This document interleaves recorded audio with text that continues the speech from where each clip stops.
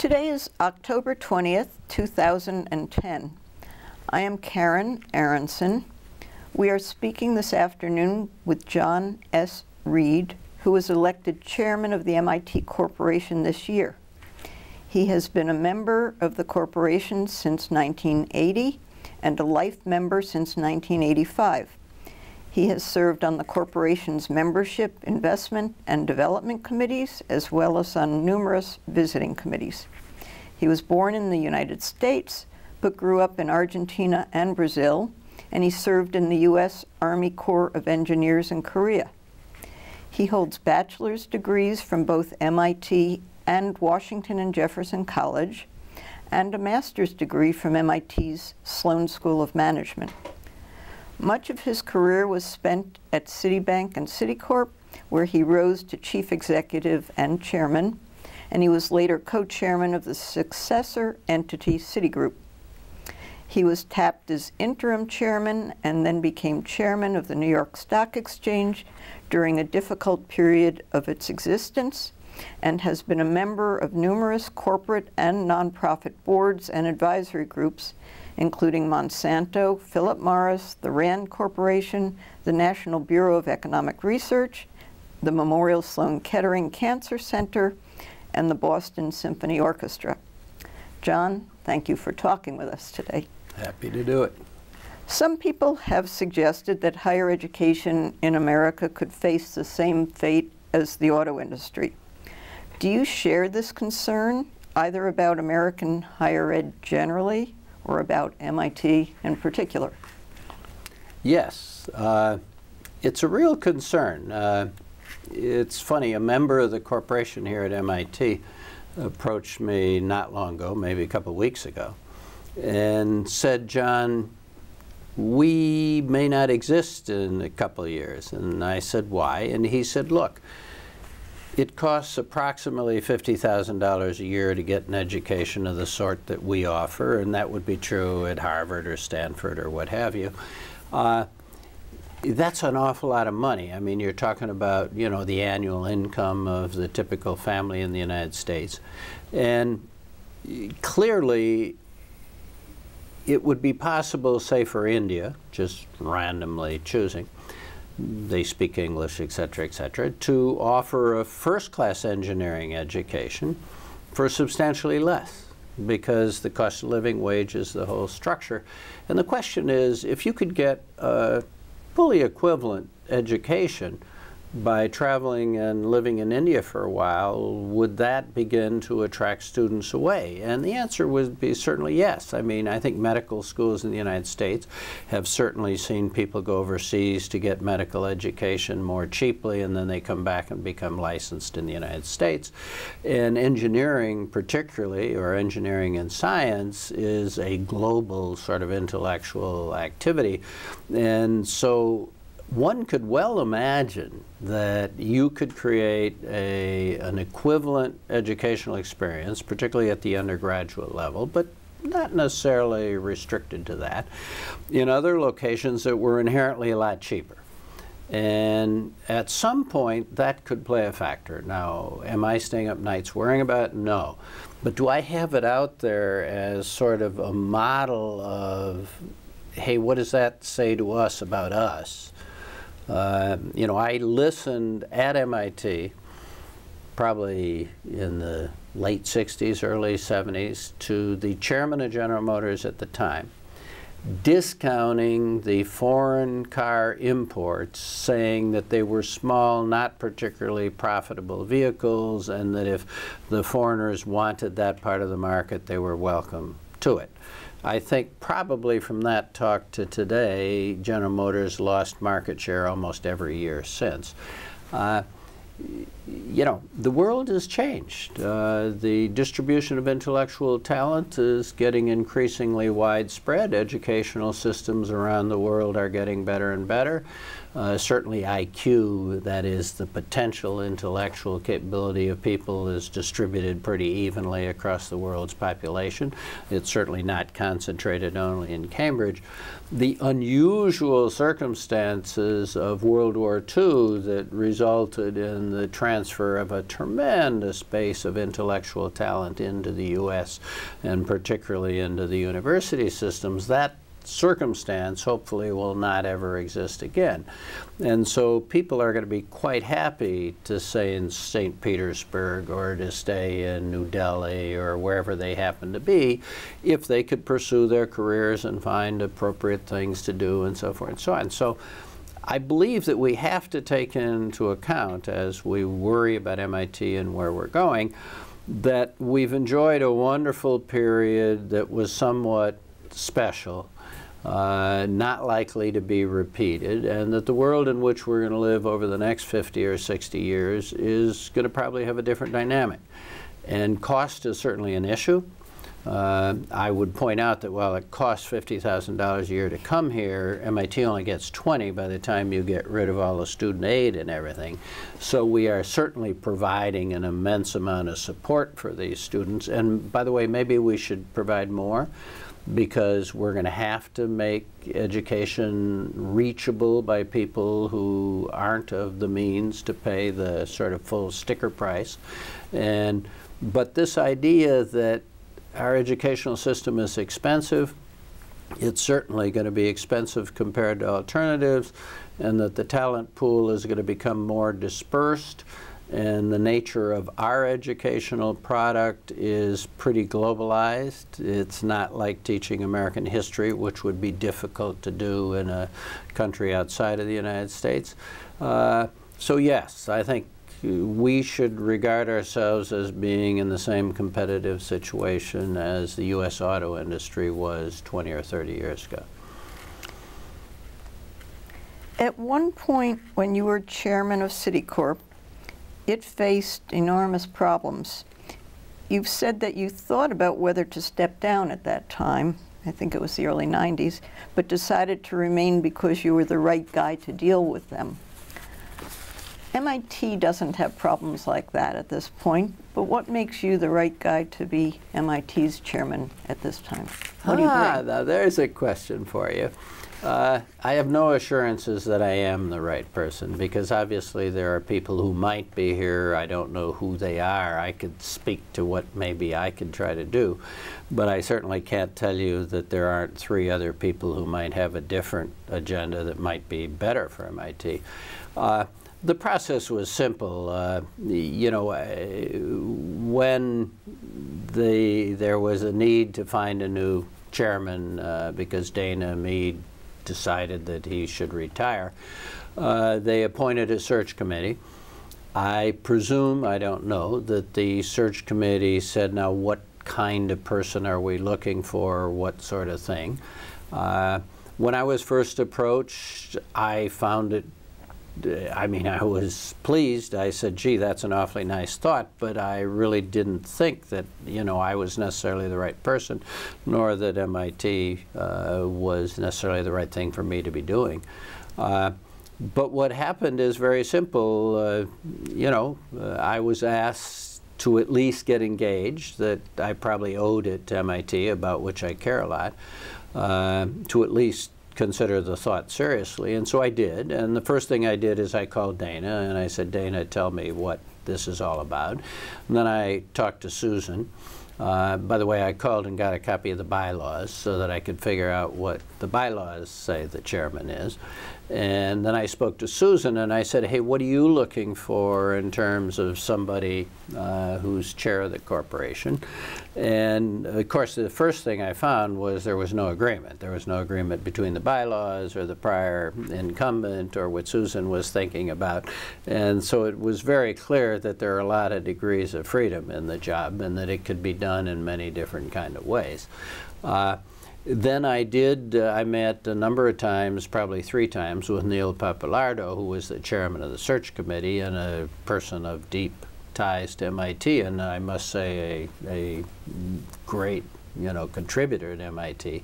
You can't go to the physics department without running into laboratory and meeting room and everything else that Neil has made possible. But Neil and I talked quite a bit, and I had never been on the executive committee, and Neil, of course, has been on for a long time. And I said, what's the executive committee thinking about, and so forth and so on. So I sort of triangulated. And then I met with the search committee, and I told them, I said, look, I'm not here for you to decide or me to decide. We're here to explore, and what you should do is probe me to see if I'm sort of what you're looking for, and I'm going to probe you to see if your description of what you're expecting is something that I could sort of identify with.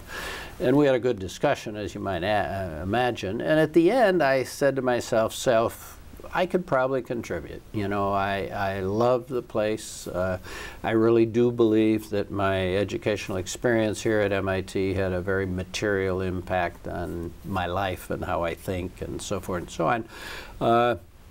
My father had gone to school here, so it was sort of something in the family. And on the other side, I'm a great believer that discourse counts. What you talk about and how you talk about things makes a difference. And I've obviously had a lot to do with running large organizations. And I have not only done it, but I've been on boards, and I've thought a lot about it. And so I sense that, I know a little bit about how large organizations function. And I felt that I could come and help change the discourse a little bit. There were areas where I think at the senior level, at the corporation level, at the senior administrative level, maybe we don't talk about things in the right way and so forth and so on. And it wasn't that I felt that I would make decisions that would take the corporation in a different direction, but I might be able to get the discourse going in a way that would cause us to make decisions that might be different than we might otherwise have made. And so that's my sort of goal. I mean, I sense that what I can contribute at this particular time is to get the corporation and the corporation members engaged, to make sure that we're talking about the right things in the right language. I sat down with a blank piece of paper and said, hey, what are the responsibilities of a corporate member? And then I sort of said, hey, how can we organize meetings so that a reasonable observer would suggest that the corporate members would have an informed view on these various issues? Because you can't expect the corporation to behave properly if they haven't been talking about the right sets of issues in the right sort of way. And so my thought was that my contribution might be to help change, modify the discourse, both at with the interface between the corporation and the administration. And I felt some competence in terms of that area. And so I said, there's no time span. If at the end of a couple of years the executive committee were to say, gee, John, you've really been helpful, but we'd like to change, I'm perfectly comfortable. I would understand that totally. So it isn't as if I signed a 10-year contract and MIT stuck with me. They aren't. Any time that either I felt that I wasn't being constructive or productive, or if for some reason the executive committee thought that, we'd quite happily do something else. And so that's the basis on which I came in. And as I say, I can't tell you that there weren't 4 people who might have been better.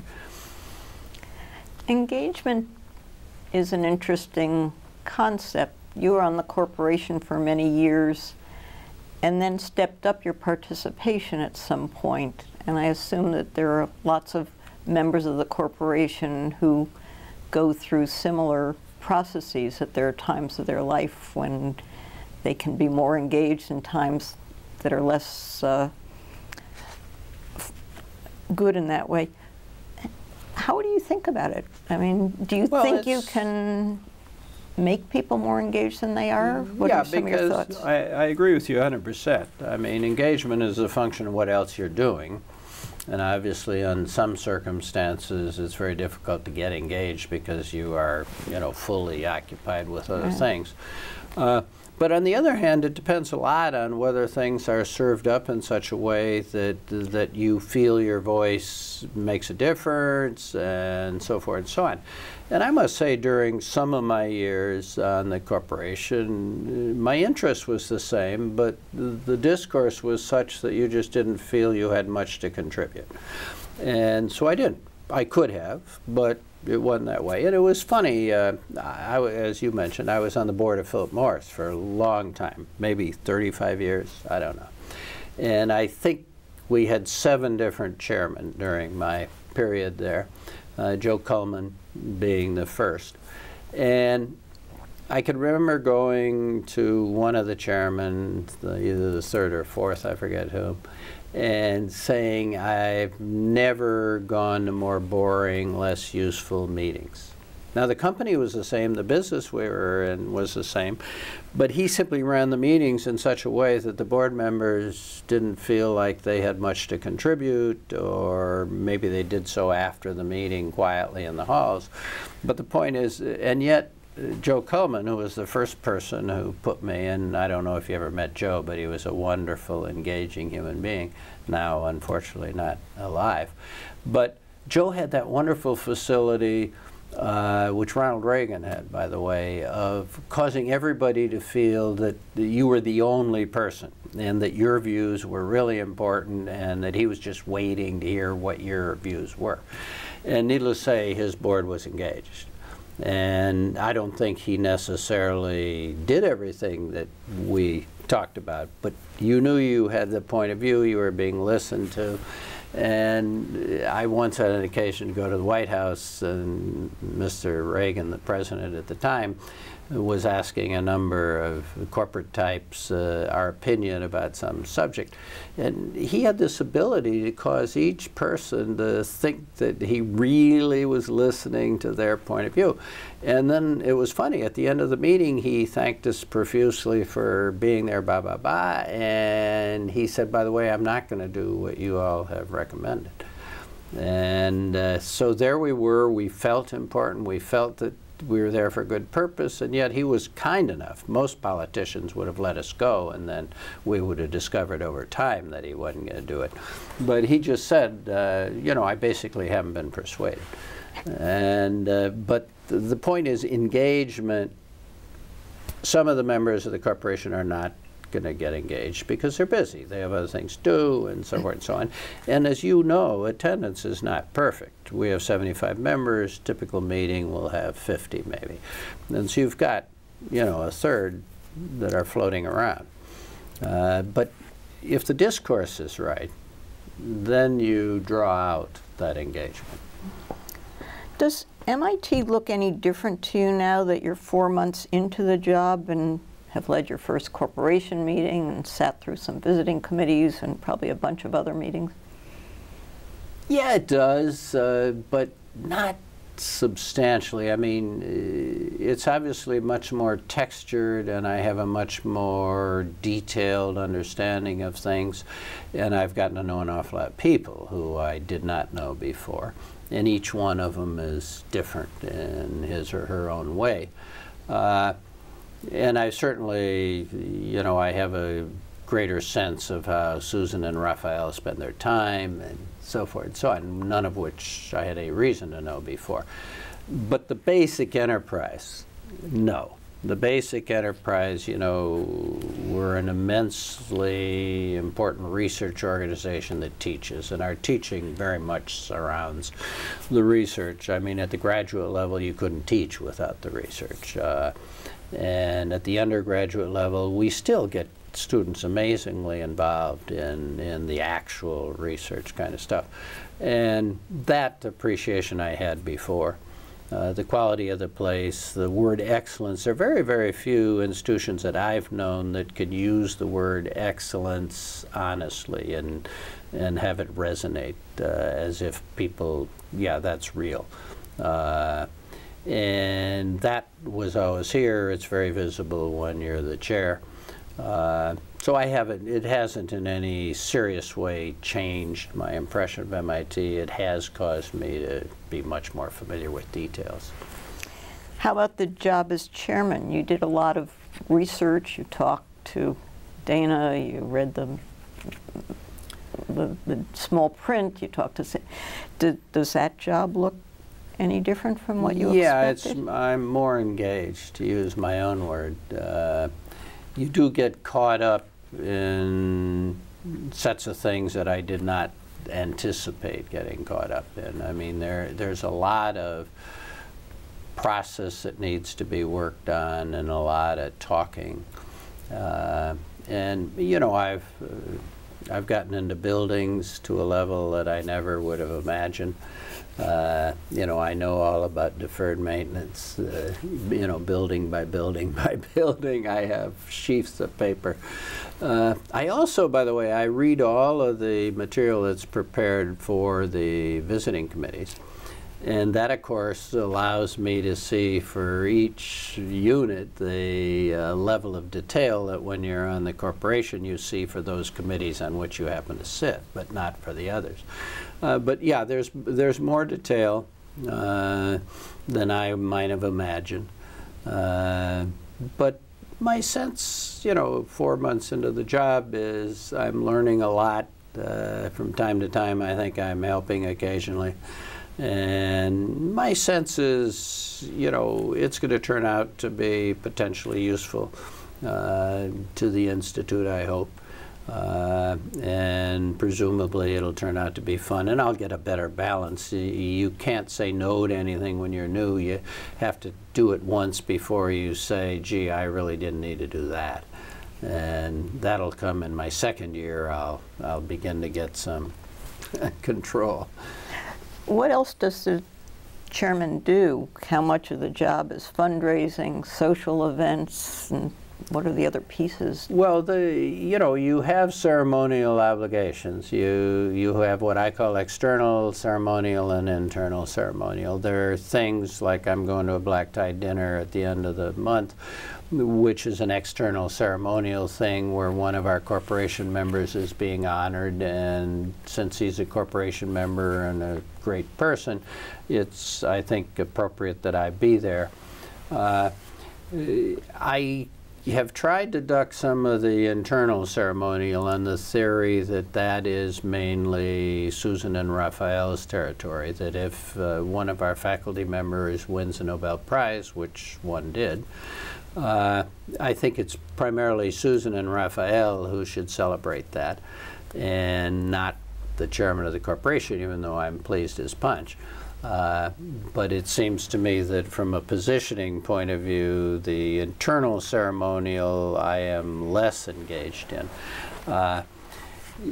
Fundraising, I made clear from the beginning, I'm not a good fundraiser. You know, I have from time to time asked people to give money, and I don't have that wonderful twinkle that causes people to immediately reach into their pocket. I could help organize and think about fundraising, and clearly that's going to be an important part of my job. The two things that I'm going to have to really work on is to try to help think about how best to organize to fundraise and how to position. I mean, fundraising's marketing to some degree. And you got to cause people to feel good about giving and to want to give, to think giving makes sense. That's true of institutions as well, by the way. You got to ask yourself, why do some of the big corporations not feel some need to make sure that the engineers that they hire from us that are trained, I mean Intel, Boeing, so forth and so on, they live off our product, our students. It would be nice if they would help support these students as they're being developed and formed. We do a wonderful job for them. Through the admissions process, we sort them out, we give them a wonderful education, and then they're available in the workforce, and we net our cash short throughout that process. I estimate that we're cash short about $15,000 per student. And it would be nice if the people who hired them and got the benefit of all the sorting and training that we've done on their behalf. And so maybe we could find a way of motivating people to be supportive, because we play an immensely important role in finding and training these people. But anyway, so I'm going to have to work to try to help. I mean, we have a lot of pros and we have a lot of experienced people in this arena, but still our needs are significant.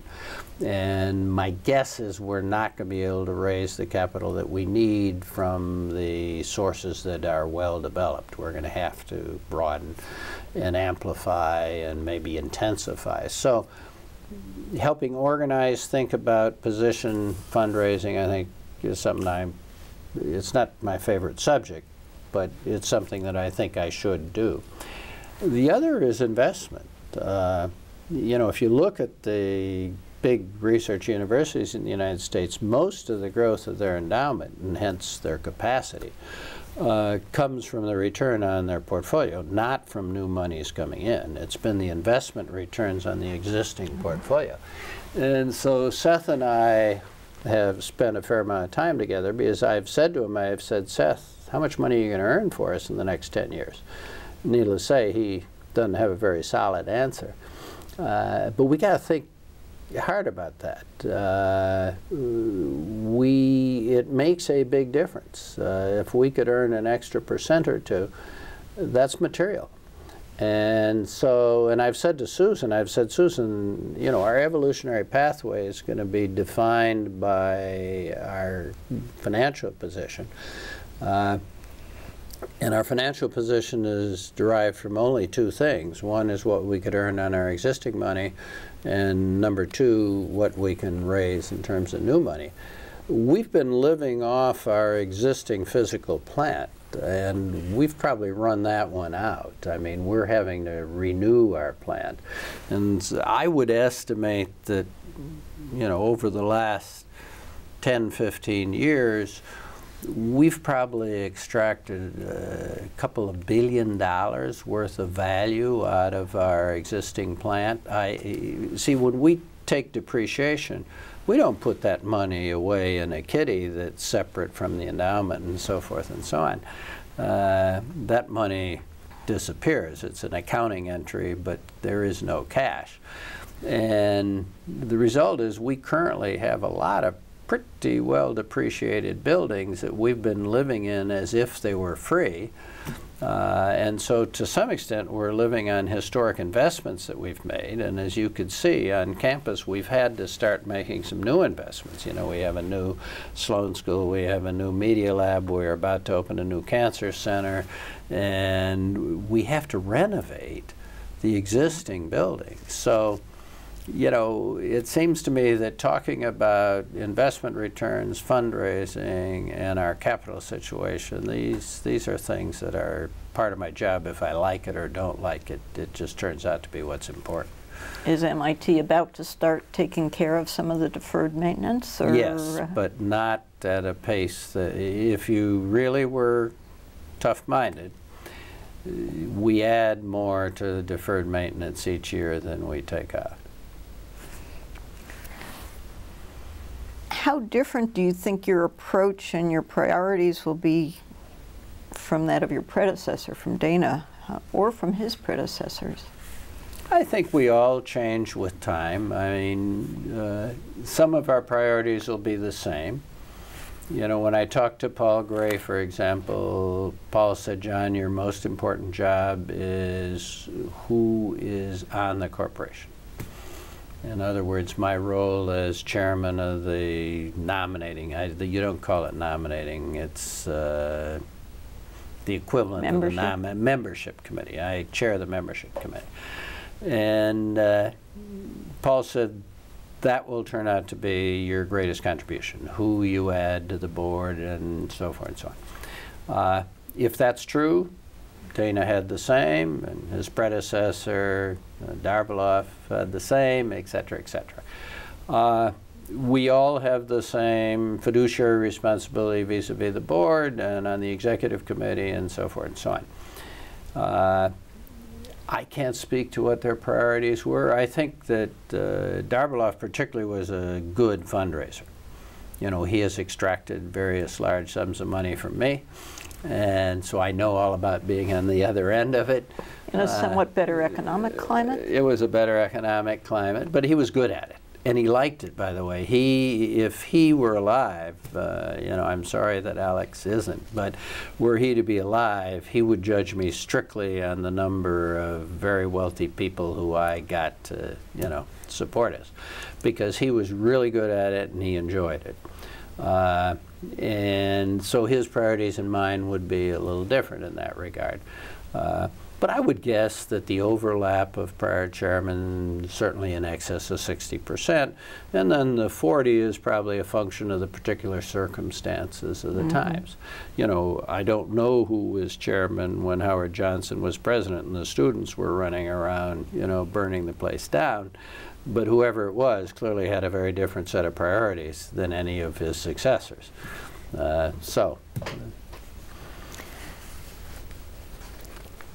Besides the question of endowment return and the depreciation or maintenance, what do you think are the other big challenges facing MIT at this point, and how would you assess MIT's shape now? Well, first of all, I think we're in quite good shape. I mean, on a scale of 1 to 10, you'd probably give us an 8 or a 9, which, you know, even in MIT is a decent grade. The thing where we stand out, our faculty is extremely good.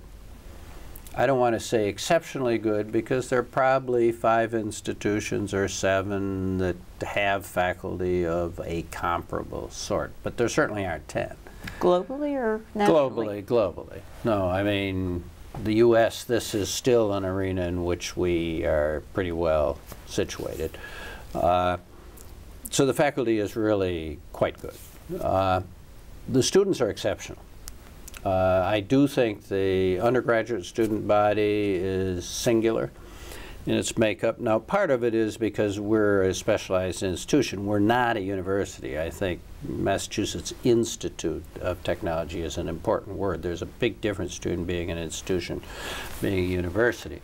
And so a Yale or a Harvard or a Princeton they wouldn't want our freshman class, because it's too shaped towards mathematics, engineering, science, and so forth, and they wouldn't want, as the entering class in Princeton or Harvard or Yale, such a concentration of talent in this one domain.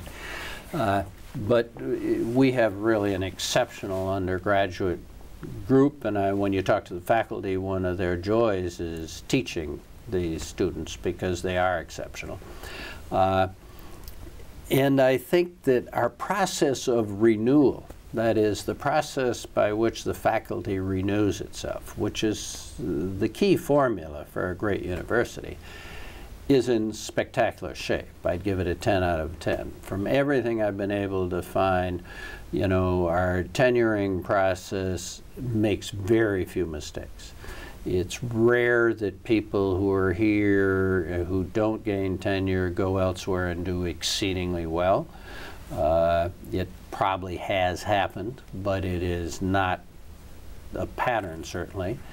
And as best I could gather, and I've probed on this, it is also rare that, you know, people who we do tenure turn out not to have the promise that was anticipated when they were tenured. So this ability of the faculty to renew itself in quality is exceptionally important, because without that, you'd worry about the institution. So students, faculty, 10 out of 10. You'd have to say we're in great shape. Financially, we're poor. We're poorer than I realized. Some of it's attractive.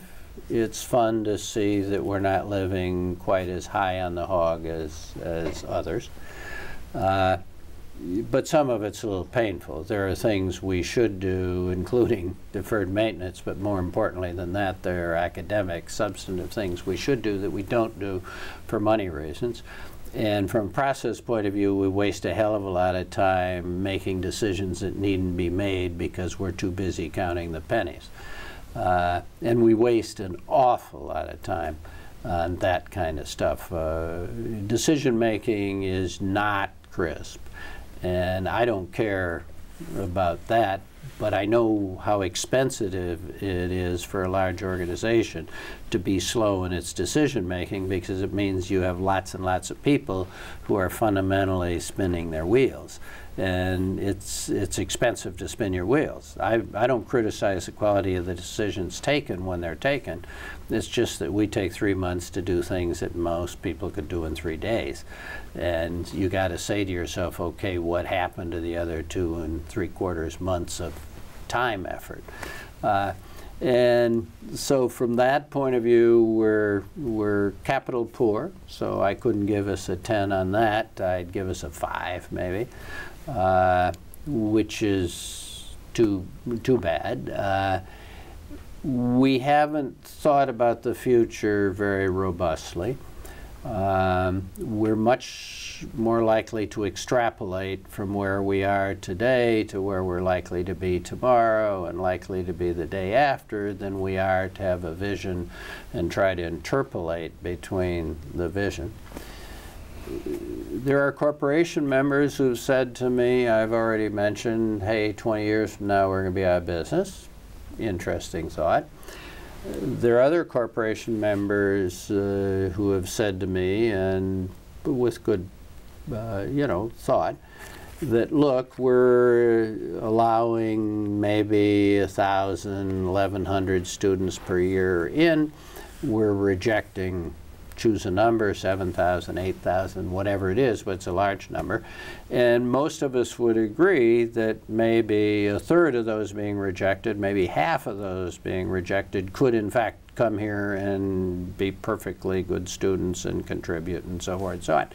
And so then the question is, do we have some responsibility to be larger? Because we're short engineers, we're short scientists. MIT certainly gives a quality education. I don't think you could get a better one. And do we have some moral obligation to be 3 times as large as we are? That also is a question. Now, we clearly couldn't afford it. I mean, we are the size we are in part because of history, but certainly because of money. If we had twice the endowment, I think that conversation would get a little more traction than it does. But there's a question about that, and I couldn't give us a 10 out of 10 on that kind of issue. The whole idea of globalization, what does it mean to us? Again, these are arenas where I couldn't say, hey, we're in perfect shape, because capital-wise, some of these evolutionary things, we're not at the standard that we would set for ourselves. How much do you think MIT's role in the world has changed over the last 50 years, and how much do you see it changing now and where it's going? Oh, that's a good question, an interesting question. I don't sense that it's changed a lot. I mean, 50 years is a long time. We were always seen globally as the engineering school. Our existence is well known. And we have always attracted some of the most talented people from around the world. That hasn't changed. I think we've always trained people who contributed to the global economy. I was just this morning talking about the Minister of Finance in Egypt, who's a PhD from MIT, and that's not unusual. When I was in the banking business, you'd be surprised at the number of economists I'd run into in Brazil or Japan or what have you that were MIT trained. We've had a long history with China. I mean, I think there have been people from China coming to MIT and going back to China that stretches way before the communists in 1948. Goes back probably to 1900. So our role as a place to go for a really great engineering, in those days more engineering than science, education, I think hasn't changed. I think it exists today, but I think it did exist 50 years ago, and it probably existed before that. Our willingness to take foreign students, train them, and so forth continues. I don't think it's changed dramatically. I think what's changed is our realization that the world's changed. But I don't think our role has changed particularly. And nor, by the way, do I think that the world's perception of us has changed particularly. But I do think what has changed is our perception of the world. Let's talk about your life before you first arrived at MIT, which includes some time about some time in the rest of the world. Tell us about where you were born and where you grew up and what your parents did. Well, I was born in Chicago 71 years ago. When I was about 5.5, 6 years old, I went down to Argentina during the war. We were still at war. During the period, the ship on which I went was blacked out. And my dad had worked for Armour & Company, the meat packers.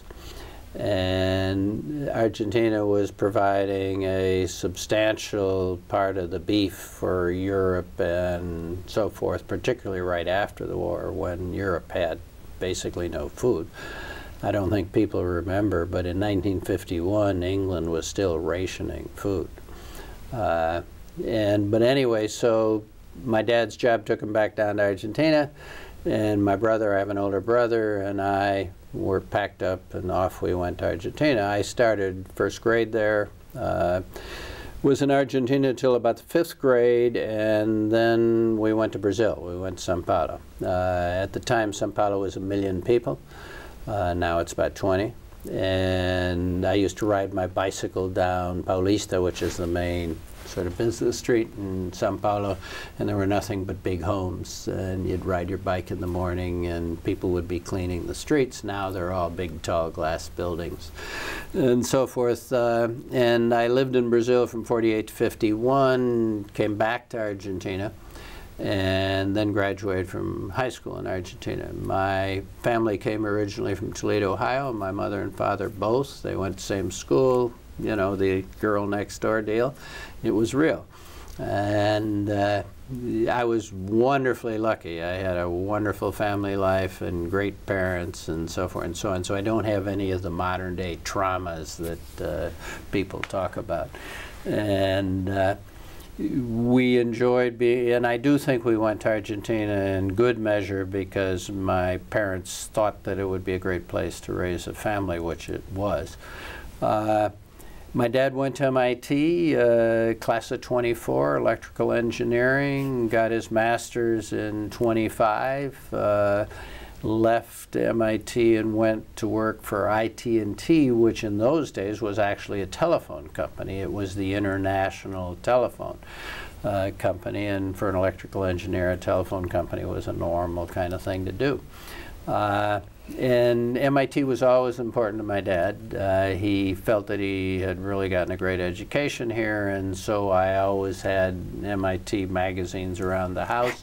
And I could remember my dad was always a member of the local MIT club in Sao Paulo and in Buenos Aires, both.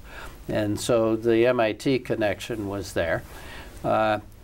When I was coming to the States to college, my dad said, "Hey kid, you're not up to just going," you know, I'd never lived in the States really, and in those days we came back every 3rd year on a ship. I mean, you weren't flying back and forth, and it wasn't a question. There were, you know, there weren't any telephones. I never once spoke to my grandparents on a telephone or anything like that. It was telex and so forth.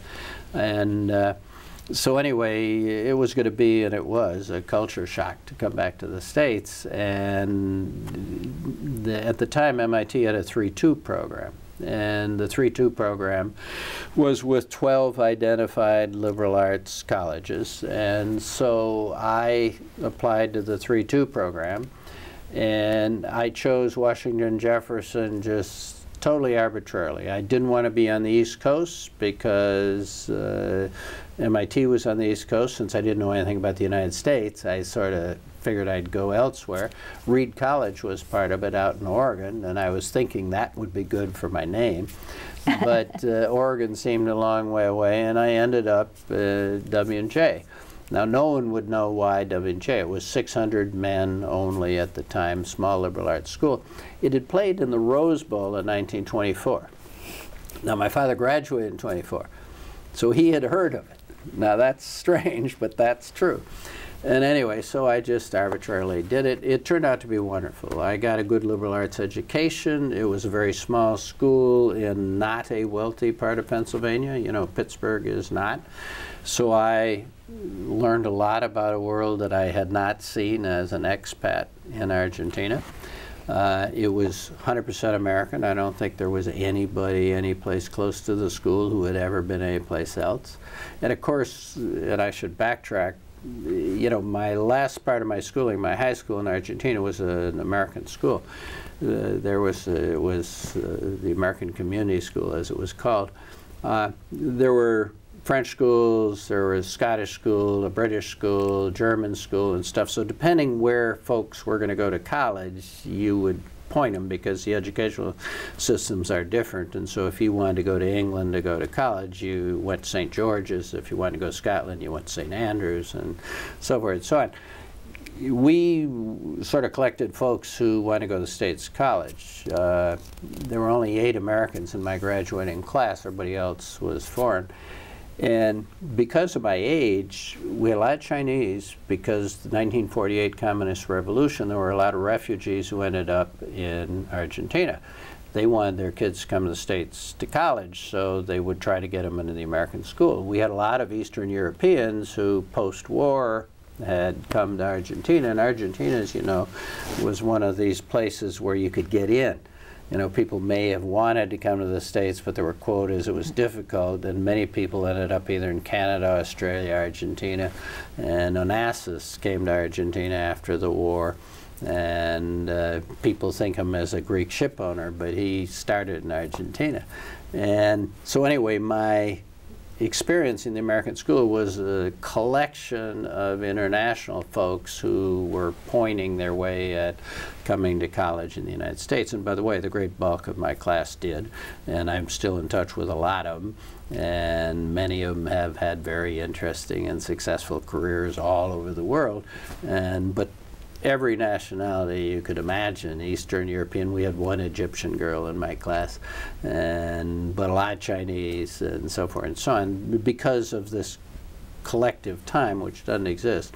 But anyway, came to States, W&J, worked well, transferred to MIT, enjoyed it. I took courses. You had to have a minor in those days, and I took course 3. I decided which degree to get by where you wrote your thesis, basically. And I debated whether metallurgy, as it was then called, not sophisticated material science, I debated seriously in my mind whether I would stick with that, but decided no, I'd go into a managerial track.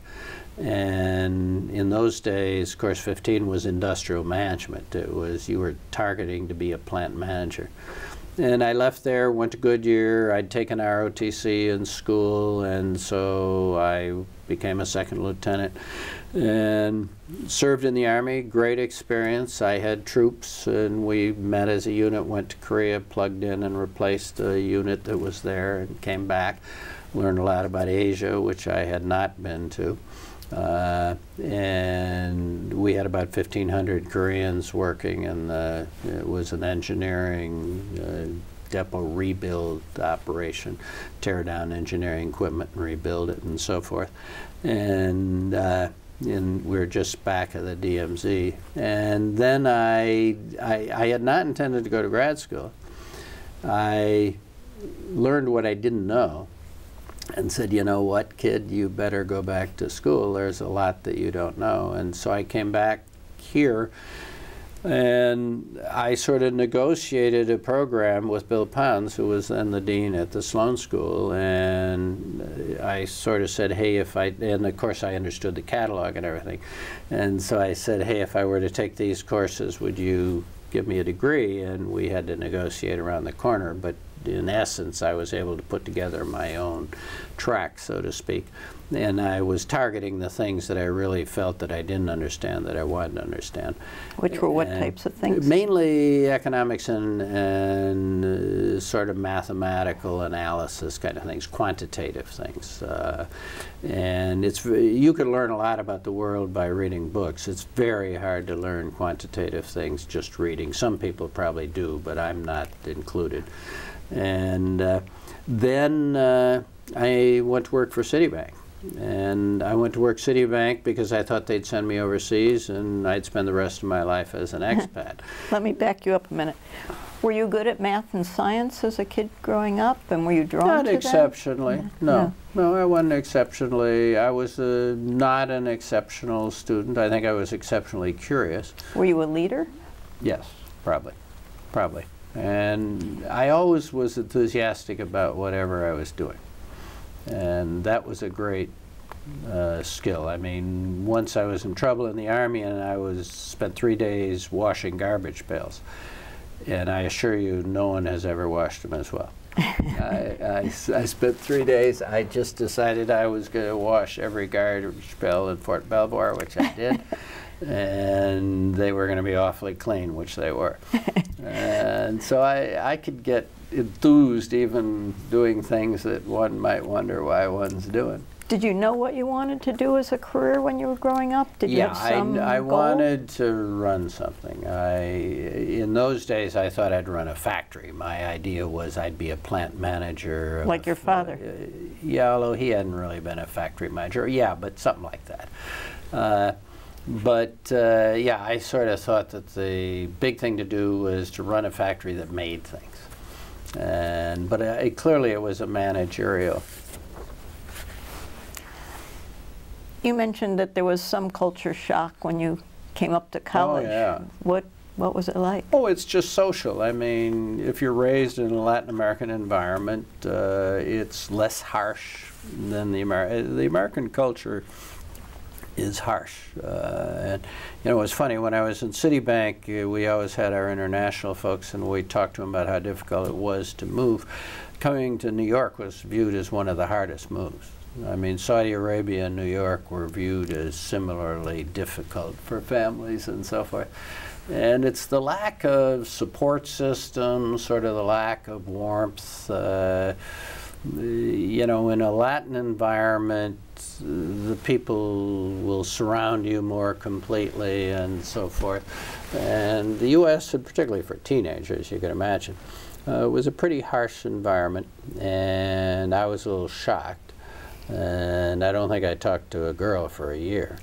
And so it was a different world. The U.S. is a faster-based society, rule-based rather than relationship-based. And you know, it is notably different, and I could even sense it today. I mean, if I go back to Latin America, I in some ways feel more comfortable just in the ambience. It's nothing about being there or anything. It's just a different rhythm. And France has some of that. As you know, I had a house in France for a while after I retired. And it's certainly not Latin America, but it has some of that quality about it. What was your major? Did you have a major at W&J? No, it was mainly, I had to do all the math and science and engineering that was required. W&J, when I had an elective, it was 20th century American literature, but I didn't have a lot of electives. Because we had to do all of the calculus and all of the physics and all of the chemistry. Fortunately, in those days, biology wasn't on the list. How well prepared were you then when you got up to MIT? Did you have the equivalent of 2 years of math and physics and a year of chemistry, and were they of the same rigor that you would have gotten here? Yeah, the rigor wasn't the same, but the learning was the same. In other words, the process was different. The thing that I had no problem. In other words, when I came in my freshman year or my junior year here, you know, I didn't have any particular problem. I certainly wasn't the best student, but I wasn't the worst student. The thing that was much different was the quality of the other people in the class. I mean, it was just a different world, and that raised the bar. And the intensity, the problem sets, you know. Thermodynamics was my first sort of 240. For some reason I took physical chemistry 5-something or other, and that didn't seem quite as bad, but thermodynamics, you sort of felt like you were there. And but what I noticed most was the quality of the other students. I mean, it was just a totally different level, and that raises the bar and the intensity and so forth.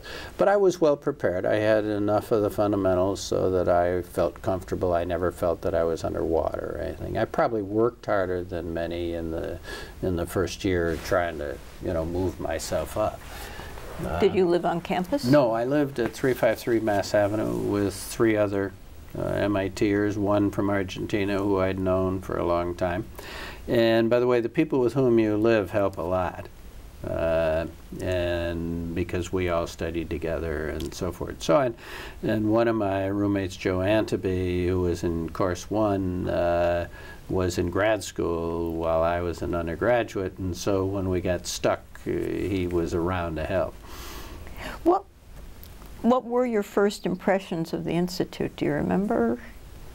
Had you been on campus before you moved here? Yeah, I'd been on campus because Durando, with whom I roomed, who is, of course, 16, he was here, and all of us from he's an Argentine, I still see him, all of us from Argentina, we didn't go back home for holidays. In those days, one didn't do those things. And so Thanksgiving, Christmas, and so forth, we'd all sort of get together. And we came up here at MIT once and stayed on campus over Christmas. And so I'd been around and so forth. I'd never seen it before I came to the States for college. In other words, with my parents, I'd never visited. And when my dad came back in, I think it was 1960 or something, it's the first time he had been back on campus since 25. So it was quite different. He lived in the East Campus dorms, which I would tell you are still there. When you were at MIT as an undergraduate, did you become involved in any extracurricular activities? No. I was really very much here to study and learn. I was totally invisible and basically did nothing other than go to class and then back to my apartment at 353. To the best of my knowledge, I was never engaged in any social activities. I ate lunch with the Latin Americans. There was a table full of primarily Mexicans, but since I spoke Spanish and all this kind of stuff, I ate lunch with them, and that was the degree to my social involvement. In Walker? Or? Yeah, in Walker. That's where I ate all my meals, breakfast, lunch, dinner. In those days, I probably ate a big breakfast, a big lunch, and a big dinner. Inconceivable now. Did you get to know any of your professors? Or any classes stand out? Not really. No. You know, I loved physical chemistry, and I took physical metallurgy. I think it was Professor Cohen who was the professor, but he was far too august a figure for me to want to talk to. And no, but I loved it. I enjoyed the learning, and I learned a lot. But no, it's funny, I'm now in the corporation and, you know, chairman of the corporation and everything, and I think back and I think there is nothing that anybody could have seen had they been looking for me when I was at MIT. I was invisible. No one knew I came, no one knew I left. I didn't stay around to get my diploma.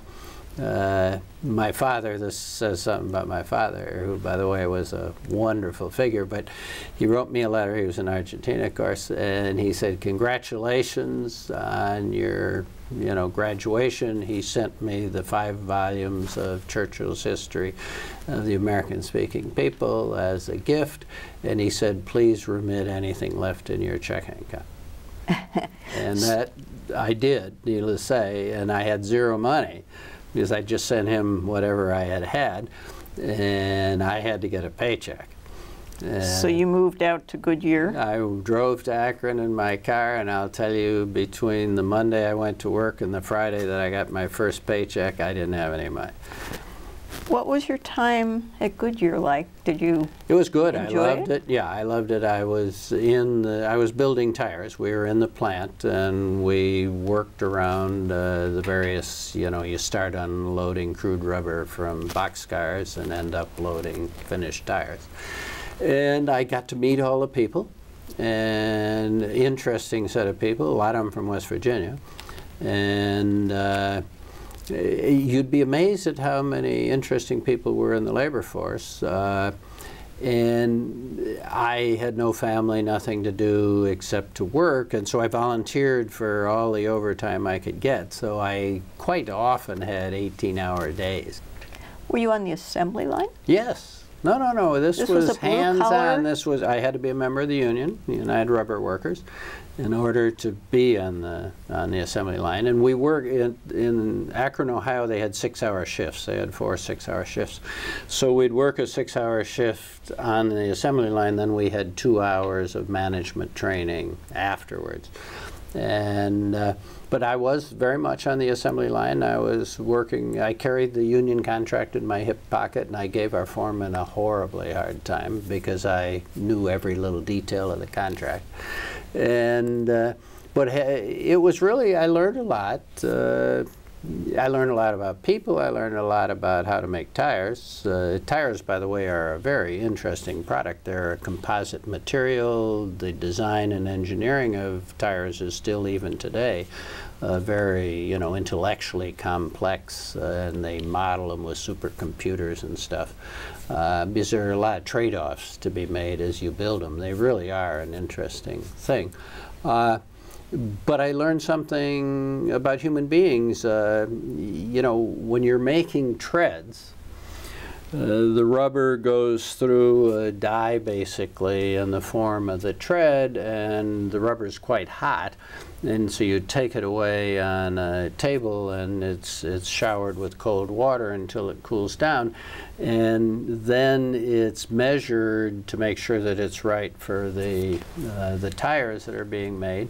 And often you end up scrapping 50 or 60 yards of rubber because the measurement says, hey, not right, and then you adjust the die, but you got this 50 yards of takeaway that has to be scrapped. You could rework green rubber, so it's not totally lost, but certainly a lot of money cost. Well, we noticed on the machine that when one of the takeaway sort of devices was at a certain angle, that we knew things were more likely to be correct than not. And so I pointed it out to the foreman that, hey, we could adjust by just trying to make sure this takeaway is on the right level, and the odds are we're going to have a better product and we'll have less scrap. Next time I came, that thing was taken away. The foreman didn't want to get rid of the scrap. Because they had breathing room when something went wrong. They had breathing room, they had time, but that was my first great understanding that human beings don't necessarily optimize. So, no, I learned a lot. It was a good experience. So when you got to Citibank, did you think, gee, our management trainees should spend some time as cashiers or loan officers? Yeah. No. In the old days, when I joined Citibank, you started out in the back office, typically in the letter of credit department, and, doing the back office sort of underlying paperwork associated with foreign trade. And you went through accounting and all of that kind of stuff. As we started hiring people from business schools, they were a little uppity and they didn't want to do those things. But some of our best leaders when I was at the bank were people who had started out in the back office. And Jamie Dimon, one of Jamie Dimon's good qualities at JP Morgan Chase now is he knows the details. He's done it all. And he brings that to his desk every day. And so learning the basics is not a bad idea. How long did you work on the tire, in the I tire was company? only there for about 9-10 months. Because you knew you were going to have to go see, into when the you Army? graduate, I had gone to ROTC. When you graduate, they will guarantee that you'll be called up within 12 months. I see. And so I was called up in March, and so I had graduated in June, and so I went to Fort Belvoir on March 1st. And there you had the engineering work. Yeah, and then you go through training, basic training, and all of that kind of stuff. That's when I was washing garbage pails. But different lessons from your experience there? And then I was assigned to pick up a unit of people, train them in Columbus, Ohio, and then we went to Korea to replace an equivalent unit that was facing back. And at the end, you mentioned that you decided you had more to learn, and you came back to... Oh yeah, no, I did a lot of reading when I was in Korea, as you might imagine. And I just decided there was an awful lot that I would benefit by going back to school, so I did. Did MIT and Sloan seem very different to you after your experience in Ohio and in the Army? No, I was more mature than most. Most kids in those days finished undergraduate, went straight in to get their master's degree. And of course I'd been out in the real world, which is different. And yeah, I was clearly a little older in many ways, and saw the world a little differently. And instead of avoiding professors, you went right to the dean and said, here's what I'm interested in? Well, yeah, and the dean, yeah, I went back to school. I knew exactly what I was trying to learn. And it's funny, I pulled my letter that I wrote Citibank when I was applying for a job. I was very specific. I said, this is what I've learned, this is what I know, and this is what I want to do. And, you know, I gave them a list of things I thought I knew and understood. And I don't think I've ever seen a letter like that since. So it made a difference. It's funny, I got a job working for Riston that I would not have gotten had I just been one of the 100 people that they hired that year. But you actually applied to more places than just Citibank. Yeah, no, I applied to a number of places, and in those days you interviewed companies. They were lucky to be able to hire you. A little different than today. And because for some reason MBAs weren't great, I say MBA, we weren't MBAs in those days. We had a Master of Science degree and you had to write a thesis and everything. But the two companies that most interested me was Standard Oil of New Jersey, now Exxon, and Citi, and Citi appeared to me to be much more flexible, which in retrospect it is. I mean, I think Exxon's one of the best managed companies in the world, but it is not flexible. And Citi was, and so I did end up in the right place. You wrote in an essay a few years ago that you also saw Citi as a place that was aspirational. Very much so. What did you mean by that, and why was that important? Well, you know, I've always been one of these people who sort of tries to identify what you might be and then sort of figures out how to get from here to there. Many people think linearly, where are you today and what can I do tomorrow that's a little different, and I tend not to do that. And Citi wanted to be something different than it was. They were, quote, building businesses. The most positive thing that could be said about a person's career at Citi was that he had built a business or she had built a business. And it wasn't a question of running a business, it was a question of building a business. And we were expanding overseas really intensely. And of course overseas was what I was all about. I wanted to go back overseas. And I joined the overseas division at Citibank. And so it was this, you know, pioneering spirit of doing something different and so forth that was attractive to me. Very different than Exxon, which, you know, looks for new oil, but they basically want to find oil, take it out of the ground and move it around. Tell us about your career there and some of the highlights. First of all, it was fun. And I think one of the things that is true of me, and it was true of most of the people of my generation, the thing that made it most fun, a little bit like MIT, was the people with whom you worked. It was a really interesting, bright, diverse, very global organization that the dominant culture was sort of working together and getting things done.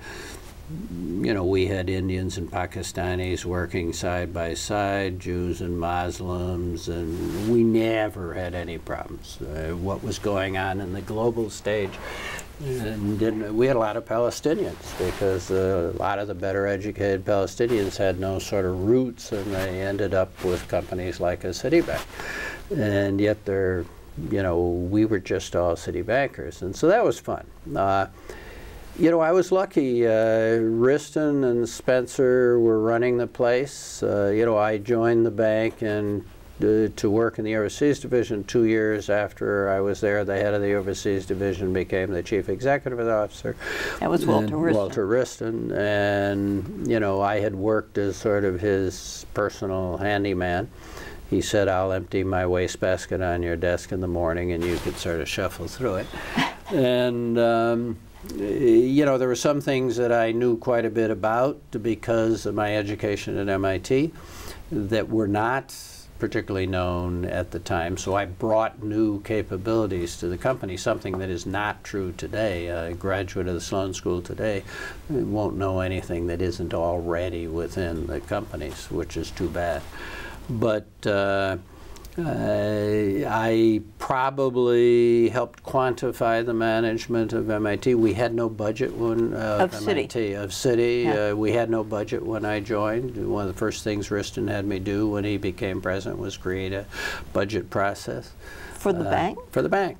Our earnings were what the accountants told us our earnings were at the close of the year. And this was in the late 60s? This was 1965. Mid-60s. Yeah.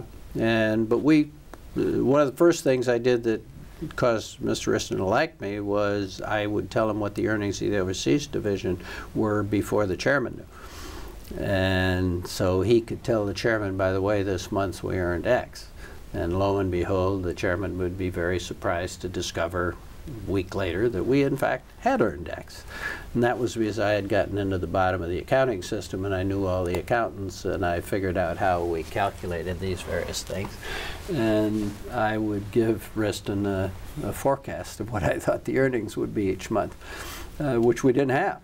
And so forth and so on. And while I was in the overseas division, I helped him create, quote, a language to sort of run the place. And that language still, when I left 10 years ago, was there. And so when he became president, I spent 2 to 3 years building the language, if you will, that we use for running the place, which was a pretty robust and good language. I care a lot about, numbers and so forth and so on. Then Riston asked me to help the company think about how computers would impact banking. That caused me, number one, to try to understand what was going on in the world of computers, something that I didn't necessarily know. And I spent a year running around the country talking to people in computer companies and so forth and so on, getting a sense of what was going on. And then we embraced the idea that what was going to be most important to us were online, interactive, real-time systems. And then we tried to figure out how we could bring such thinking and capability into the company, and we ended up buying, doing some startups. I was the first occupant of this building that MIT now owns in Kendall Square, the tower there. I think it's 1 Broadway. And we've created something called Citibank Systems, Inc., CSI. And then we merged it with a company in California, in Santa Monica, and moved from here to California. Frank Newman, who later became head of Bankers Trust, was one of my first software guys at CSI. And we brought sort of this idea, which in its most conventional form takes the form of cash machines today, which is an online interactive sort of system, and we sort of brought that into banking through this. But we did an equivalent thing on the corporate side with funds transfer, and where corporate treasurers could move money around the world using terminals in the corporate treasurer's office. And it didn't take a genius to figure out that this same computational capabilities would be useful in the back office of the company, which, if you recall, in the 70s was going through real paperwork crisis. And it was one of the few places where Mr. Perot didn't do well. And but anyway, I was then asked to run our back office. And if you had looked at the history of the people running our back office, you could tell, number one, that it was in trouble because there had been about 6 people in about 6 years, which is a sure sign that things aren't working. And number two, that it was a big problem. And so I got into the back office, and we reconceived it. It had been thought of as sort of green eye shade accountants in your back office. The name itself says everything. It was physically behind the platform where you would deal with customers, and then you had your, quote, back office. And it didn't take a long time, because of my youth and so forth and so on, to see it quite differently. This was a flow, a processing flow of transaction processing, and you should view it as you'd view an oil refinery. You want to get the product through and so forth and so on. And so we reorganized the place totally into flows. And we put people in charge of the flows, and then we started automating pieces that could be automated. And we did a lot of things that were interesting, and things that you only do when you're young. You know, we couldn't get NCR, which was one of the big suppliers of equipment, or IBM, to give us the equipment we needed. And we said, to hell with you. And we started putting out requests for others to build equipment, because in those days, the major equipment manufacturers said, we don't care what the customer thinks. This is our product line. You choose the product that you most like. And we said, these products aren't going to do what we want. And so we started specifying, we want a check sorter that could sort at this pace, and so forth and so on.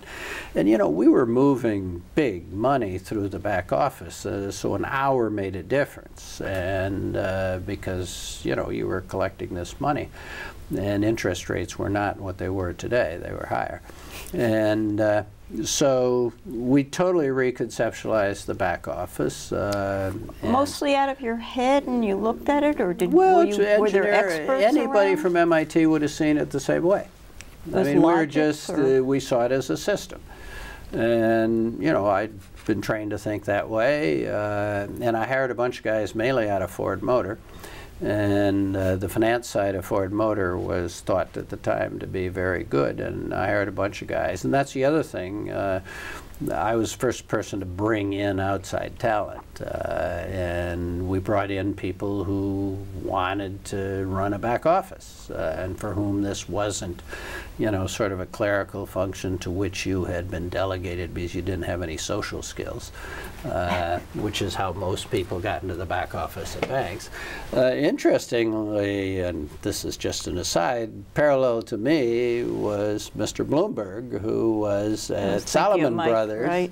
And he was automating, and I met when he was there. And then he was lucky enough to be fired and decided that he'd start his own company, and he's doing a lot better than I am. And it's too bad for MIT, because if I had his money, we wouldn't have the capital problems that we have. But in any event, so I went through this period. Johns Hopkins in better shape. Johns Hopkins has benefited, but so I did the back office thing, and then, and as you could tell, the bank was, Riston protected me from the wolves. And, you know, we had problems, as you could imagine. There was an attempt to unionize the company, which I was engaged with. And we we had 1 week where we were unable to provide the Federal Reserve with the weekly reporting member banks numbers because we couldn't close the books because I had destroyed the accounting system for a day or two. When you change things, you know, sometimes there's fallout. And did you know that would happen? Did you give the Fed a heads? Well, when it happened, we called the Fed, and they were perfectly okay. But there'll be an asterisk in the weekly reporting member banks that you'll be able to find estimate for National City or whatever. And even before Wriston, I mean, it was George Moore. George Moore, he was pretty. He was very visionary. Wriston was too, very yes? uptight, very disciplined, but extremely permissive of young people. George Moore was a live wire. George Moore was a free spirit, and of course he had Stillman Rockefeller, who was the last of the, you know, straightforward, you know. But, and there was Bernie Stott was there, who was an MIT graduate, electrical engineer, and he was the comptroller of the bank, and he once saw me without my suit coat on and sent me home. He said, if you can't be properly attired, we don't want you at work. You said I have my breast rat up? And he didn't work. He was a tough, talk about an MITer who was straight. But in any event, we did the back office, that worked out, and you know, we really turned the place around. And it's funny, John Thain told me that Goldman saw what had happened and used it and said, you know what, these guys are right. And they started, and they have the best back office at Wall Street today. And I never knew that any of those ideas had permeated. This was Weinberg and Whitehead. It must have been probably. Before Weinberg, probably, I would guess. Could have been John. I knew John quite well. He was a wonderful, wonderful man. But in any event, then I went to my then boss, Bill Spencer, who worked with Wriston, and said, hey, Bill, Wriston had reorganized the place along customer lines, which, by the way, turned out to be a genius decision. And he had made that decision in '67, something like that. And so we had taken what had been a more traditional organization that was sort of product line oriented and geographically oriented, and we switched it to customers. And I went to my boss Spencer and said, you know, the retail side of this doesn't make any sense. We hadn't, the corporate side we had organized into customer units, but the retail side we still had the metropolitan branch system, and then we had finance companies, and it was arranged in a very strange way. And I said to Bill, I said, hey, this doesn't make any sense. And he said, okay, smart guy, you dropped the job you're currently in. I was one of 5 executive vice presidents at that stage. And you run around the world and tell us what we should do. So I did. I spent a year running around the world trying to figure out what we were doing, and together with a couple other people. With confidence that you'd come up with something, that, yeah, there was a better way, whatever it was. You know, I just sort of felt that, you know, and you know, if I was wrong, he was going to say, sorry, kid, you're wrong. And Bill was tough. And you didn't get hurt at Citibank if you had an idea that didn't work. I mean, you didn't have to hide. If you thought you had a good idea and it didn't turn out to be a good idea, no one killed you. But they were willing to invest the time. They said, they go spend a year. I mean, they took an executive vice president out of his job and floated him around. Strange, you know.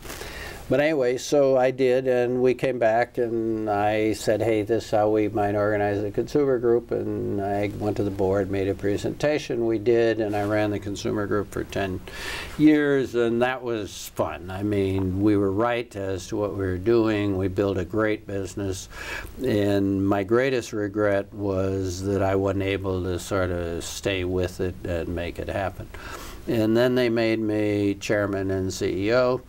And my job changed. I had to work not on what I wanted to work on, but what our problems were, and our problem was cross-border debt. We had the Latin American debt crisis, and you know, Mexico had quit paying interest in 1982, and I became chairman in '84, so we'd already been a year and a half, and everybody had their head buried under the sand. They were pretending that nothing was happening because it was so large that they didn't know how to deal with it.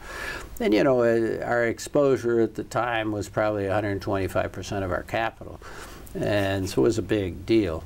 And you know, I was trying to get my mind around this. This was a forbidden subject. No one wanted to talk about it. And I didn't fully appreciate it either because I'd been running the consumer business. I didn't know anything about this. And Victor Menezes, who's a member of the corporation here at MIT, was running Hong Kong at the time, and we had a tradition in Citibank that when a country head came into head office, they'd always have coffee with the chairman so that you could say what's going on in Hong Kong. And Victor came into my office and said, "John, this cross-border debt thing is going to put us out of business." And I said, "Tell me about it." And he did, and so I started looking at it, and he was right. And it wasn't that I hadn't known about it, but I wasn't quite so fixated with it until Victor said this. And I have this quality which has served me well in life, that when people give me bad news, I accept it. You know, I never say, "Oh, that isn't true, forget it, go away." My instinct is to accept it, and then sometimes I find out that it isn't. But I start out assuming that people who talk to me are in fact correct. And so we got our mind around the cross-border debt problem, and it's really funny because in the middle of this, I picked up the phone and I called Victor, and he was running Hong Kong in Hong Kong, and he wasn't there, but I said to his secretary, "Tell Mr. Menezes that I called, and would he please give me a call." And Victor came in and said somebody's joking with me, because he was 4 levels down in the organization. And the chairman didn't call me, really, and it took him a while to figure out that I had.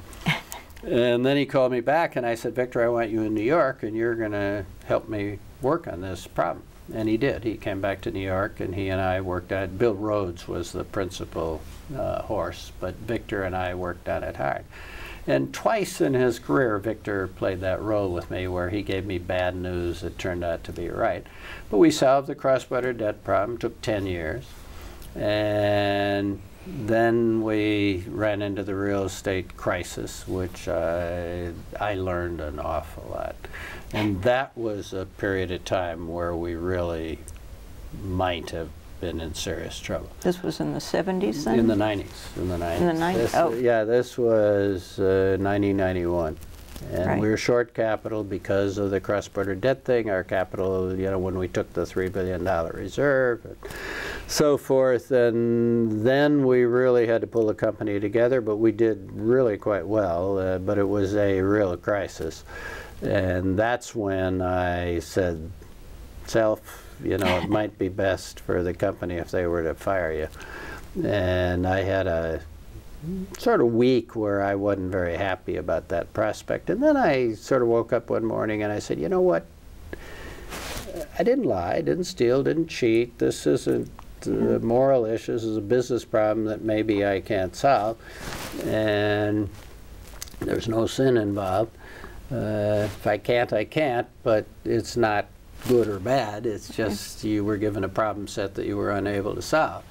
And so I said, "Let's not worry about it. Let's just see what you could do." Why, with your penchant for looking at metrics and tracking things, could something like that even occur? And I don't know if that applies to the current recent financial crash. In other words, people track things, and yet there are still things that escape. Yeah, the real estate thing at Citi was just an error of judgment. You know, the person running our corporate bank, who I had put there, came to the conclusion that's correct, that you can't make any money from big companies. And, you know, the solution would have been to shrink down your business. But very few people come and suggest that you shrink down businesses. And so they were looking at ways of earning a decent return. And, you know, the places where you could get good returns are typically risky. The three places where banks historically get in trouble are real estate, ships, and airplanes. And because you tend to finance them all, and during good times they're perfectly good, but when there's a slowdown they tend to really change in price. And we built up pretty good real estate business, and I must say I didn't pay much attention because the company was running well, the head of our credit policy unit thought everything was fine, and so forth and so on. And then when the balloon went up, which what happened is the economies around the world were getting a little overheated, and central bankers started raising interest rates, and of course that tipped the economy. It started in Australia, and it went from Australia to the States to Canada to England to the continent. And I wasn't paying much attention. I was relying on our guys on the corporate side to keep their eyes on it. I knew much more about consumer credit than I did about corporate. And we had a real crisis on our hands. But I certainly owned it. Because You seem to be able to think out of the box. Is there a way to cultivate that approach? Is it easier to do when you're higher or lower in a chain of command? And are there ways to convince others that the results aren't wacky? Well, you need an environment that tolerates it. So right away, you know, had I gone to work for Exxon, I doubt seriously that I would have developed that, because I don't think the environment in Exxon, and maybe the industry, doesn't lend itself to that. So you need an environment that's open, where people are willing to listen and take chances and so forth and so on.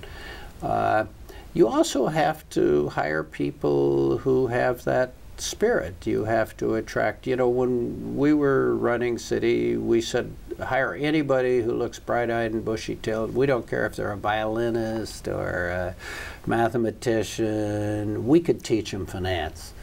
But if they're interesting people and, you know, got a lot of energy, a lot of get up and go, let's hire them. And so we built up a really great set of people who were willing to be entrepreneurial and take risks. But we also had a culture that tolerated it.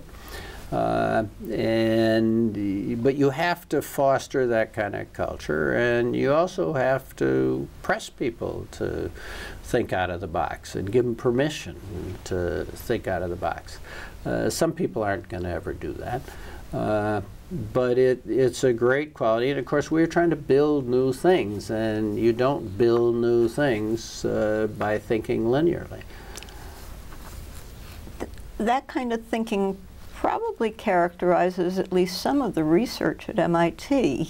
I wonder a lot of it. to what extent it carries over into the administrative jobs and the management. I would guess it doesn't. I'm just guessing. You know, I've been around here through probably 4 or 5 administrations. Maybe Jerry Wiesner was somebody who saw MIT more broadly. Sometimes you have a great decision in a negative sense. I think Howard Johnson was the one who said no to a medical school. And that was a great idea, because having said yes would have been a real jump. But the point is, what I think, other than those 2 examples, I don't recall administrations. Pardon? Open courseware, maybe? Or that was an interesting innovation. I'd be curious at where it came from. I think it came from the Mellon Foundation, and it was Art Store and all of this, Bill Bowen. But somebody said yes. Yeah, I think. I don't know the history. You'd have to ask Chuck Vest. But Chuck Vest told me about the open courseware idea. Mellon gave us the money. My sense is that it was Mellon who approached us. with the idea. But I'm not sure of Right. that. You'd have to ask Chuck. Yeah. Maybe it was his. Or even a decision like the one to look into the women's space at MIT. Oh, those kind of initiatives we've had. I do think we're curious and we look at things, and we're willing to deal with facts. You know, if we don't have women, that's a fact, and it's worth looking into and figuring out why. And we're worried about minorities and the professorship right now, and that again is being looked at. There, I think we're quite good, but I can't remember an administration at MIT that sat back and said, number one, can we rethink the whole school, which would be something, or could we just rethink the administrative process, how we run the place, and could we do so in a way that was lighter? Those would be interesting things to do. You know, our central service organizations cost, and we could argue about numbers, but they cost something in the order of $200 million a year. That's $4 billion of the endowment. Okay? That's for the central service organizations. And one could ask oneself, gee, you know, a lot of it is medical and IT support and accounting and HR and so forth and so on. One could ask oneself, could we somehow access these kind of services in it would have to be a totally different way. It couldn't be just doing what we're doing today more effectively. It clearly wouldn't go to zero. You're just no, talking it wouldn't go to zero, making but is there an alternative? significant. Well, this is this question, and we learned this at Citibank as well. You know, in the consumer business, we were trying to develop consumer systems in India or in Chile that could be brought back to the States. And the point was that the people who were working on these problems in those kind of environments just lived in a very different cost structure. And so the ideas that would stem from these places when applied in the States turned out to be very cost effective. And the question you'd have to say to yourself, and this is why the Indian question comes up, could you create an MIT in India that would allow to have $10,000 tuition? And so the question is, could you imagine Terry Stone's part of the institute, not Raphael's part of the institute. Executive Vice President for operations, finance, whatever. But she runs the day-to-day. And could you imagine satisfying those needs differently? It would be an interesting thought experiment. A few years after you left Citi, you took on the stock exchange job. What was that about? And well, the stock exchange had a crisis. They had this problem with having seemingly paid their chairman too much money, and there was a big fuss about it in the press. And for reasons that are still not 100% clear, the chairman left. And I got a call on a Friday from a friend who was on the board at the stock exchange and said, John, we have this crisis. It's really a crisis of credibility because we've had this big to-do about compensation, and the chairman, Mr. Grasso, had left, and this was Friday. He had resigned, I guess, at a Friday meeting or been fired. I don't think it was ever legally decided which. And they were confronted with the need to bring somebody in who had some credibility and yet who was somewhat knowledgeable and so forth and so on. And they said, would you be willing to do it? And I sort of felt, look, I'd had a wonderful career. I was having fun in my retirement. I loved it. But I probably felt a little guilty that I had done so well. And, you know, this was payback time. And so I went to my wife and I said, hey, Cindy, what would you think if I went back to work for a while?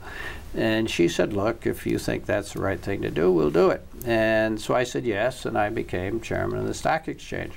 And my job really was to sort of clean it up a little bit, obviously redo the whole corporate governance side, and we changed the board and the bylaws and all that kind of stuff, and then find a successor and get out.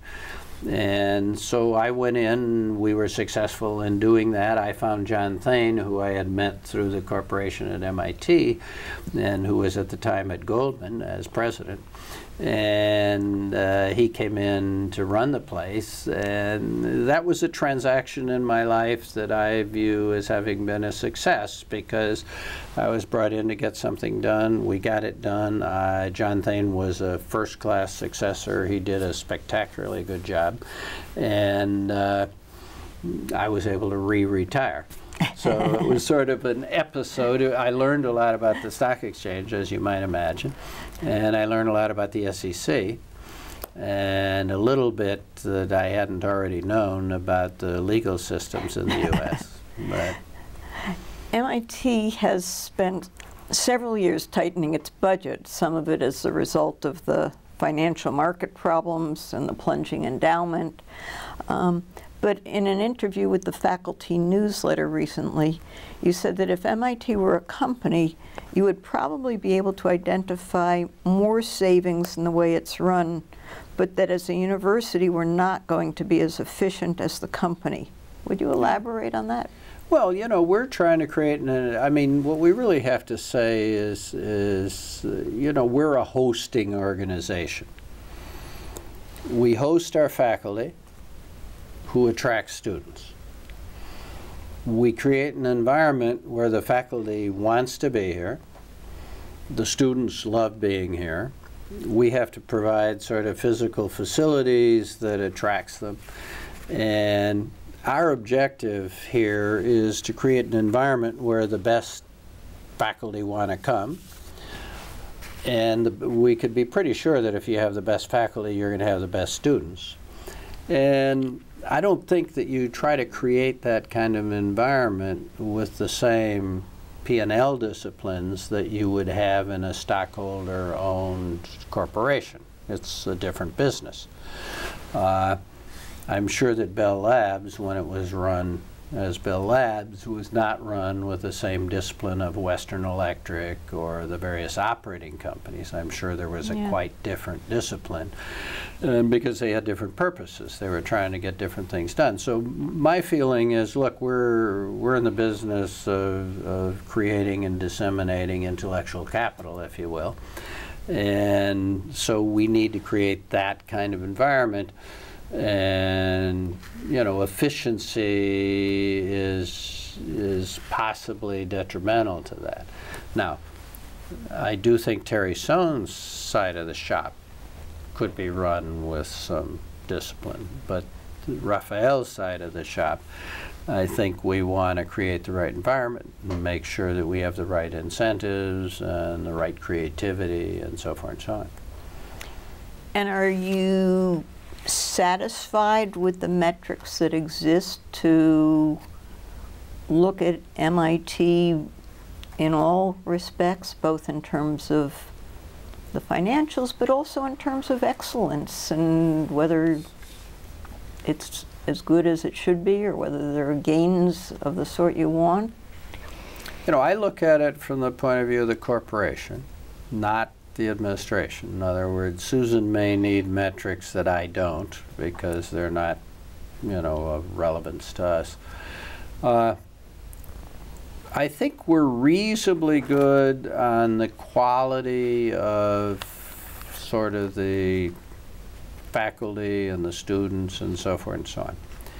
Interestingly, we say almost nothing to the corporation about our research activities.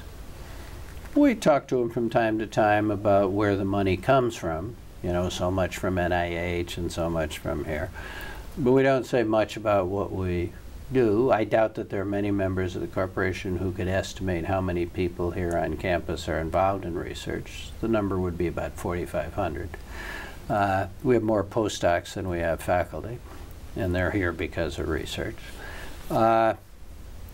So I would argue that we neither have metrics nor language to talk about that. And on the financial side at the corporation level, I'm not talking about what Raphael has and so forth and so on, but at the corporation level, I would argue we also have not really talked about our capital needs and structures and so forth and so on, nor have we talked very much about where we're going. You know, you've been around. We don't talk very much about imagine where we might be 10 years from now.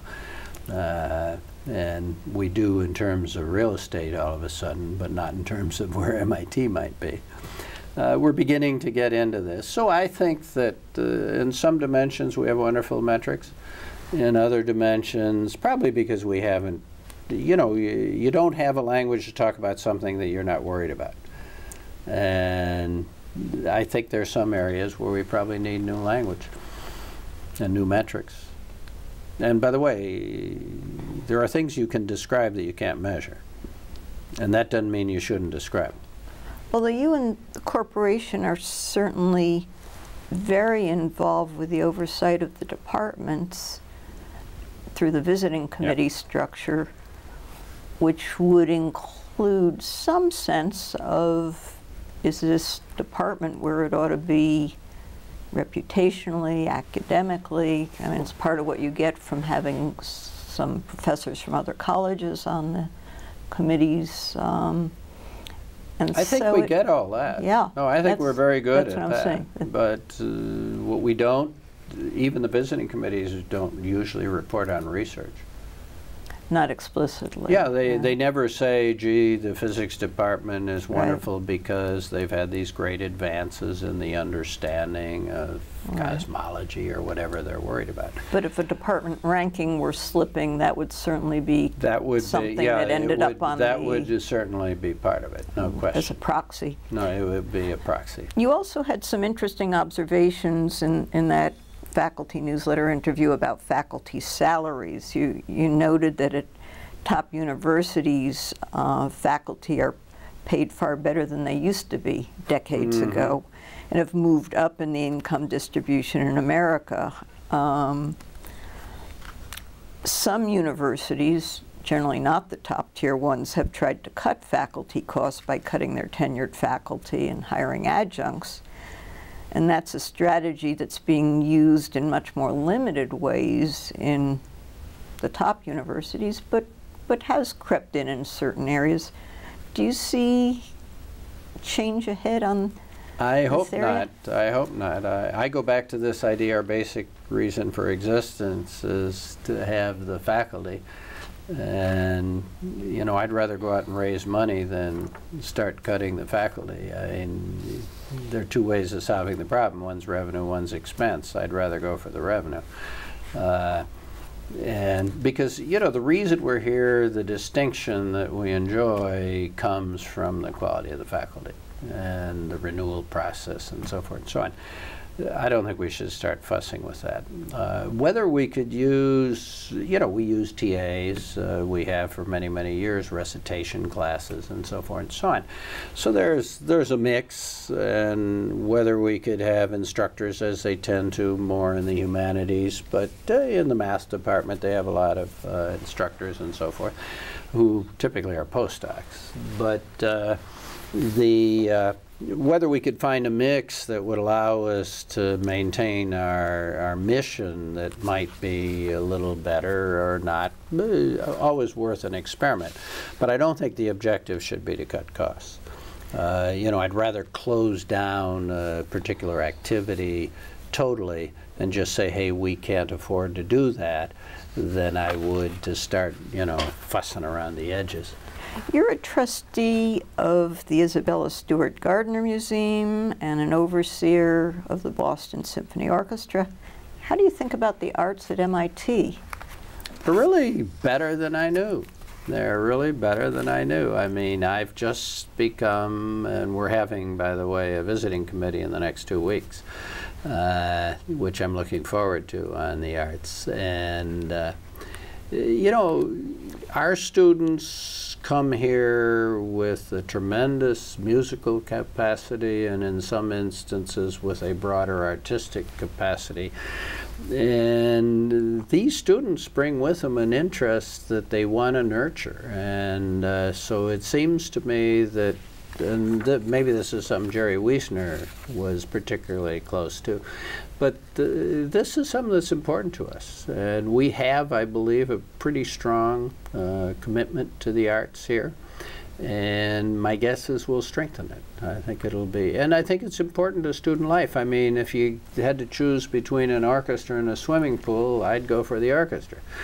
You know, others would rather go swimming. But, you know, the point is, I think it is very much a part of the intellectual, emotional sort of environment that we want to have. In an essay for the book Restoring Trust in American Business, which I think MIT Press published about 5 years ago, you said that all is not well in corporate America, and you expressed concern that the trust and confidence essential to free market capitalism had been severely harmed. It was at a time when American industry was showing its most unethical side. There were the Enron and WorldCom scandals. Do you think ethics can be taught, and do you have any sense of how much it is taught either at the Sloan School or across MIT and science or other areas? Look, I certainly think it can be taught. I'd rather have your parents start. I mean, it's nice to start early. It would be hard, I think, if somebody arrived at MIT with no ethics for us to instill them.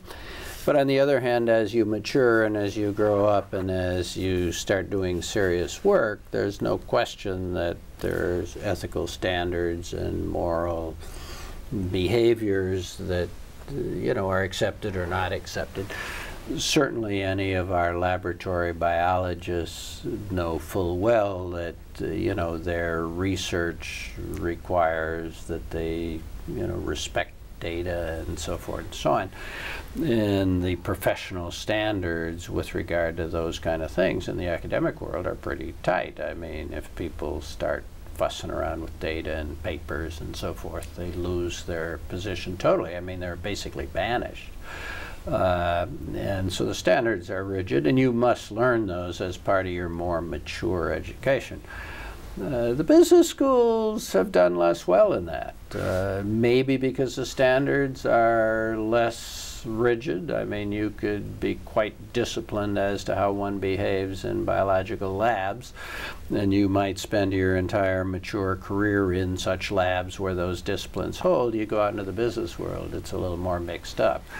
And there is a selfish side to capitalism that seems alive and well. And it's amazing to me how in some business situations greed is simply part of the deal. I mean, people are in it for their own economic or social sort of payoffs, and that seems to be accepted. And maybe it helps the system work. It's not very pleasant to observe. You know, one thing I saw in the New York Stock Exchange, you know, a penny a share is worth $5 billion a year. And let me tell you, most of the Wall Street firms would be quite willing to take a penny a share from their customers in exchange for $5 billion. And, you know, treating customers properly, in my mind, is #1 responsibility, but there's been a lot of customer abuse in the industry and in business. So I think the business schools have not done the kind of job that you've seen in the scientific disciplines. You know, I think in science there's a set of moral values and ethical values, and people are increasingly very sensitive about human subjects and experiments, and even in social science experiments. In other words, I've involved in some things where people are trying to understand how people make decisions with regard to mortgages. And there's a lot of discipline in not doing experiments that might mislead people and so forth and so on. So in the scientific community, in the social sciences and the physical and engineering side, I think ethics is part of the educational process. I think it's well absorbed, and I think it's tightly disciplined. I think the business schools they don't tend to emphasize it. Not 100% clear to me that many of the professors would be in a position to say anything very intelligent about it, most of them having never been out in this particular environment, and hence they wouldn't have credibility with the students. You know, I gave some courses at Sloan, and they were very well attended. And some of my friends over there who were professors said the reason everybody's there is everybody aspires to be you. No one aspires to be a professor. And they came not because they thought I had much to say, but they wanted to see what they considered to be a model of what they might be. And so the ethical thing would be better taught by people who had been out in the real world, where the students could identify with them more than, you know, a theoretical sort of version. But that's sort of my sense. It's more difficult to teach to business students than it is to scientists.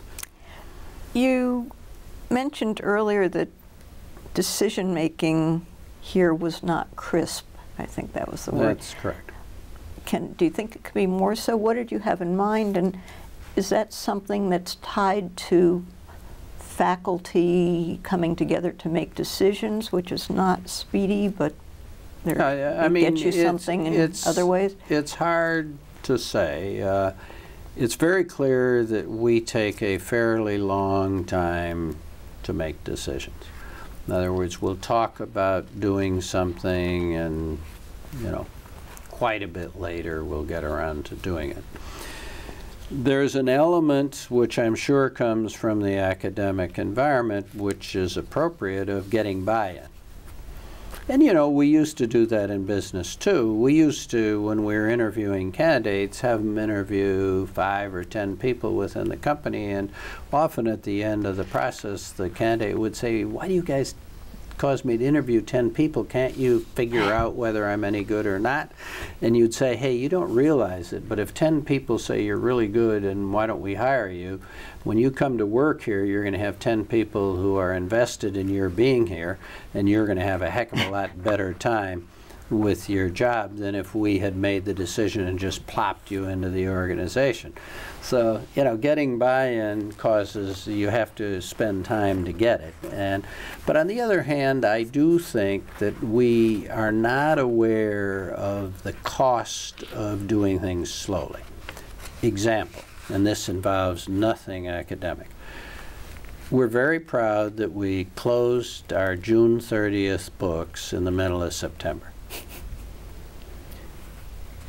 We're not going to use the information in that closing. It's not worth anything. We're not publicly quoted. We don't have to tell our stockholders what we did during the year. We don't look at our financials to make decisions.